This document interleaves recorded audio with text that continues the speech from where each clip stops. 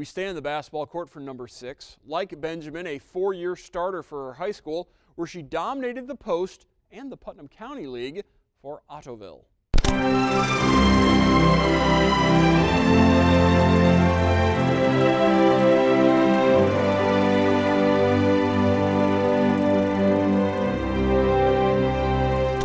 Abby Siefker, Ottoville, class of 2013 basketball. First player in school history with 1,000 points and 1,000 rebounds, finishing with over 1,300 points and a school record 1,085 boards.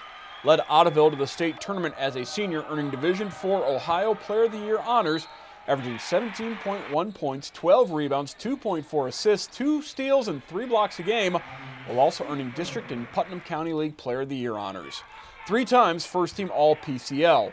Also lettered in volleyball, soccer, and track, earning All-Ohio honors in track after helping her 4x800 relay team place 4th at the state meet. Abby, she's so tall and so athletic, and we knew we were going to have our hands full with her. And we actually played her when she was a freshman, too, in a regional game, and she was good back then. Amazing hands, great footwork, just an incredible player. Hard to defend, absolutely. Abby Siefker was able to overcome the stigma as being just 6'2". At a small school like Ottoville, hey, she's 6'2", she'll be able to dominate. But as we've seen with other kids over the years, that isn't necessarily the case. She really worked at her game. She had to develop her foot speed and her foot movement capability. She also had to really work on her shot. She had an excellent supporting cast with a winning program and won a ton of games, hardly ever lost. But the way she improved her game and ultimately earned a Division I scholarship, to me that was the biggest thing about Abby Siefker, even though a lot of people will point back and point to some tournament disappointments, but she won so many games, and the way she improved her game. She also ran track, by the way, and was a outstanding student. So she really came through under a situation where the expectations were ridiculously high. Thinking of all of Coach Clayman's Ottoville Lady Green teams, they love to run, they love to pressure defensively.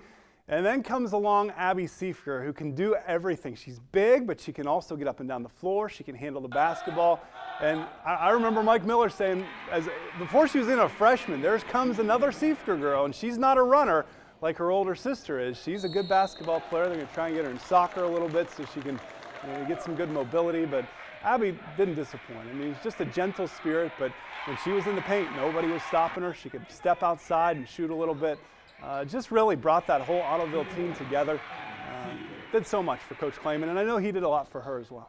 Right, and that's and to improve your game with the high expectations, that doesn't happen overnight. That's a lot of summers, that's a lot of long winter evenings during the course of the season. Fortunately, she had a good surrounding cast, and her coaching was very good and had been there a long time. But yeah, Abby Siefker, the way she elevated her game over time, she was a lot better senior than when she was a freshman.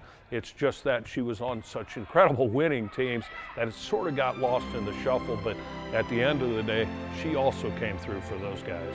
Siefker is currently playing basketball for Bowling Green.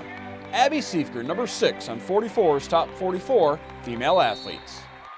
While Siefker was at Ottoville, the Big Green did not lose a single home game or a PCL game, and twice they were knocked out of the tournament by the eventual state champions.